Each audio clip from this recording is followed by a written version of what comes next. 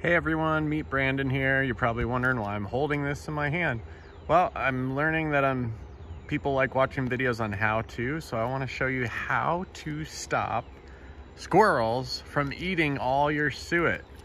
Like suet, if you guys don't know, this is for bird lovers and people. It looks like this, and woodpeckers, bluebirds, like even a robin was on there the other day. All kinds of birds will eat this like crazy, and they love it. But the squirrels usually love it too, and they can literally destroy it in like 1 hour. So the trick is that I've learned, only buy the Hot Pepper brand. It doesn't matter whether you get this at Walmart, Home Depot, your favorite place, you know, Ace Hardware, wherever you go, just get something with hot pepper. The squirrels hate it. It has, you know, just red pepper. You can see it in there.